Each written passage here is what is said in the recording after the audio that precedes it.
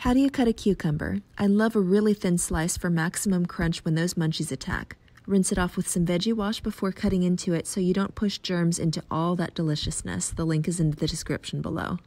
Using a very sharp knife and what pro chefs call the claw, slice a large cucumber as thin as you can get it from end to end. When you get to the second end and the cucumber gets hard to control, flip it around so you're holding the fat part to make sure that you don't cut your fingers. You can pack it away in a baggie so you can prep a couple days in advance to save some time. If you like this, kiss that like button and check out my page for more bikini body nutrition tips.